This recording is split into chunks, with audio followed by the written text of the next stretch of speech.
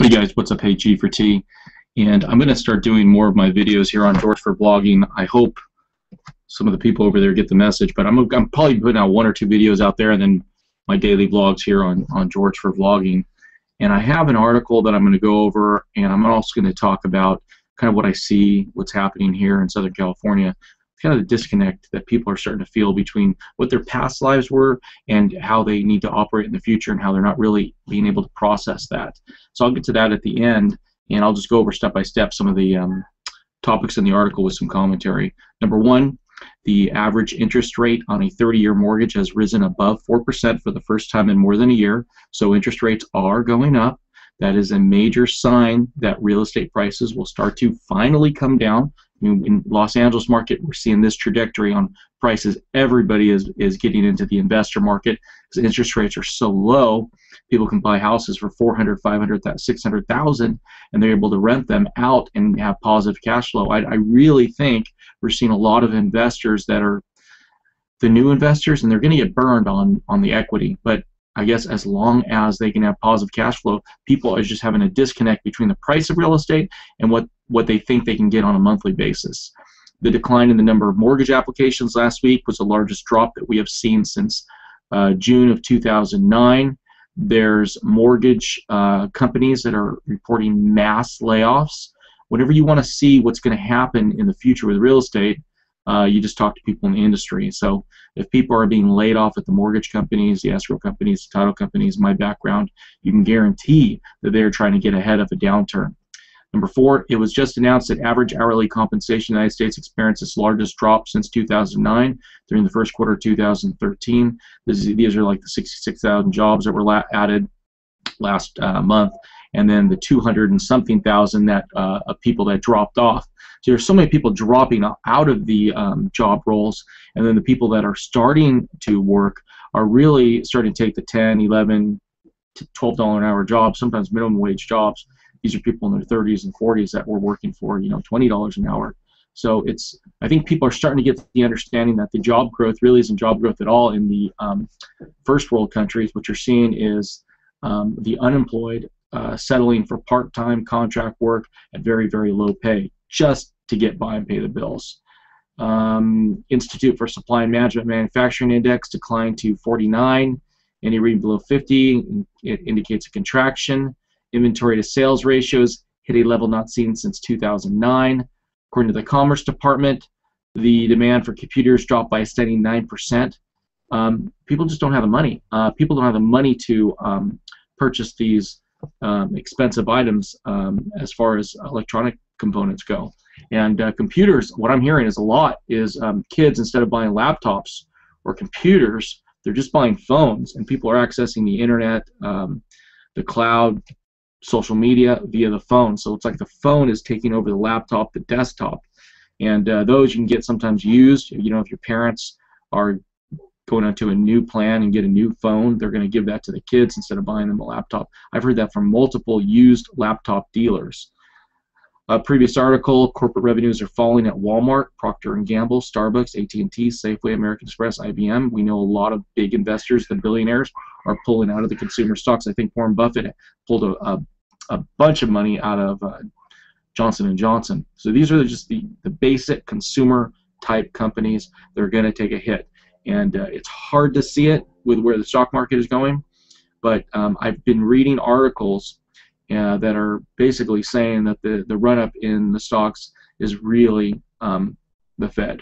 And even the Fed itself has admitted that they are they're not being able to turn the dials on this economy, that the, what is it, 80 billion a month that they're pumping into the economy, or printing of money, just won't have the same effect. And I think what's going to happen is they're going to raise interest rates. They're going to find ways to go through a contraction rather than hyperinflation, because if we're going to face another second Great Depression, which I think we're at the beginnings of, and Southern Europe is experiencing a Great Depression, they'd rather go through a contraction depression than just, hyperinflation is just the end of everything. I mean, it's the thing you don't want to see happen.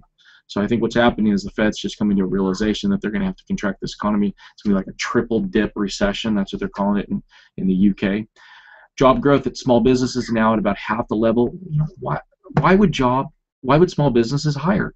My sister had 35 employees at her swim company. She was training kids. She took it down to 20 because she says all the requirements.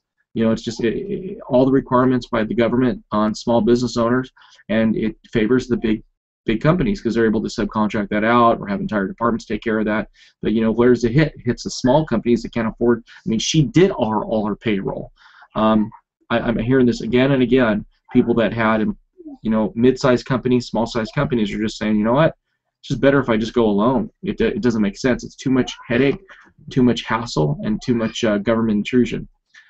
The stock market is starting to understand all these numbers, indicate the U.S. economy is really starting to slow. The Dow was down 216.94 points on Wednesday, dropped below 15,000 for the first time May 6th. The S&P 500 has fallen more than 4%. Japanese stocks are now down about 70% from the peak. Japan, third largest economy on the planet, is now one of the most important trading partners. Just leave it at that. Yeah, I've been hearing all sorts of things. This whole week I've just been totally China's in trouble, Japan's in trouble, even the Asian economies are starting to feel it.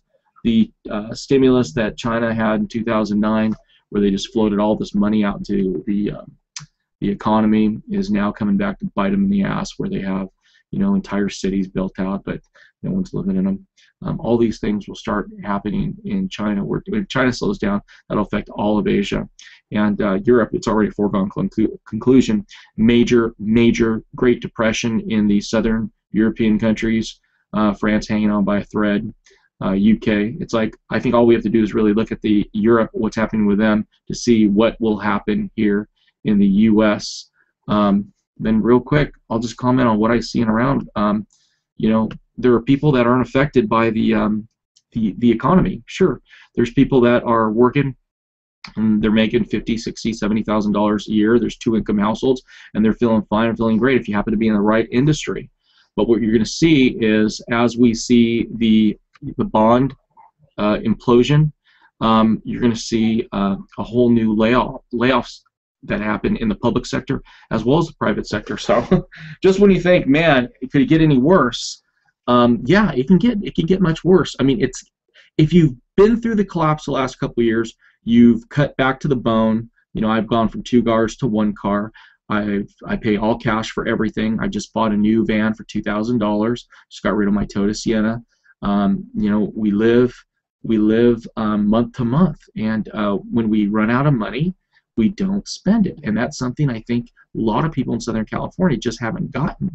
You know, you get your paycheck, you buy your needs, you pay for your bills, you pay for your expenditures, and then when you run out or you come down to where you are going to be digging into savings or digging into credit cards, people just don't understand to stop.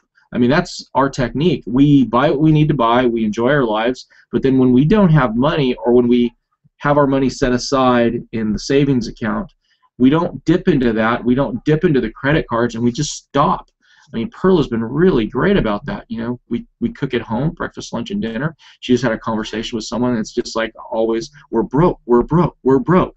That's the common saying here in Southern California, is we're broke, with like tears in their eyes, and they can't, literally, we have friends that are having the lights turned out, the gas turned out, and, you know, it's just crazy stuff. You know, cars breaking down, and they're parking them in front of their car, they're in front of their houses, and then the city's coming around and giving them late registration tickets and all sorts of things. It's just like, it's just piling on more and more and more, but people just haven't gotten it into their minds to reduce and get in the program. Literally, you have people with a cognitive disconnect, where they've lived this past life of, hey, we're going out to eat, we're going to, you know, we're going to Ruby's, we're going to El Torito, we're going out to get sushi, you know, we do this 2 or 3, 4 times a week, and then we can't pay our gas bill, our lights are shut off, but then you still see them buying the 6-pack of Modelo and,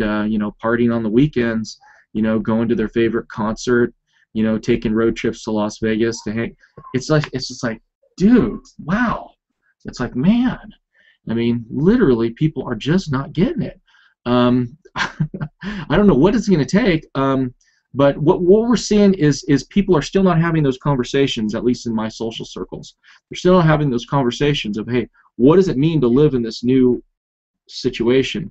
It's more like people are trying to extend and extend and extend, dig into the credit cards, you know, commute 2 hours to work, even to an $8 an hour job where it doesn't make any sense financially.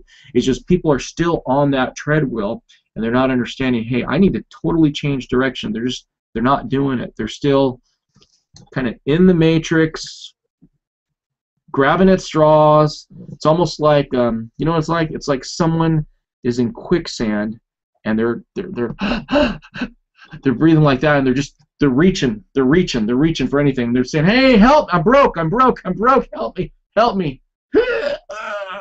And, you know, and maybe it's going to take for them to actually go under the quicksand and then breathing in the mud, the sand, the dirt, and then, you know, I don't know, it'll be like they just off themselves or something, or get a heavy medication.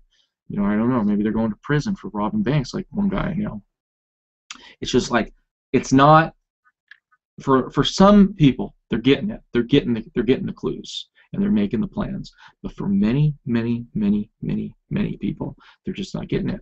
I don't know what it's going to take for them to get it. We're going to find out probably in the next couple of weeks, man, because I'm telling you, I'm hearing stuff from my friends and family and extended relatives, man, and it's on their last legs, man. So it'll be real interesting. I mean, people, you know what? It's manifesting itself with the breakup of the family, because people literally do not know how to take care of their financial situation. They don't know how to pull themselves up from by the bootstraps. And what happens is the wife starts attacking the man starts attacking the wife, the man leaves, there's a breakup of the family, they find out, you know, living apart is more difficult than they're coming back together. I mean, man, that's just the story here in Southern California, at least as far as a lot of people I know, is just total, you know, people just are losing their minds. It's like, wait a second, you know, I'm going to go have an affair. You know, I'm in economic straits. I'm just going to go sleep with a bunch of people and forget my children and my wife, you know. I don't know. It's weird. Maybe you guys can tell me what's going on. Anyways, guys, more videos here on George for Vlogging. I got to let the people know there at George4title. I'm probably going to put out maybe 1 or 2 videos a week over there, but most of my stuff is going to be here. God bless. Let me know what you guys are thinking. What are you feeling on the ground with the social stuff? You know, what are you hearing from people? Are they making the adjustments? Are people like getting a reality check? Or are you feeling more what I'm saying, where people just don't get it, man? They're literally going to have to be, you know, drowning in the mud up to the top of their head, not breathing for a while before they really wake up to reality. Peace out, guys. God bless. Take care.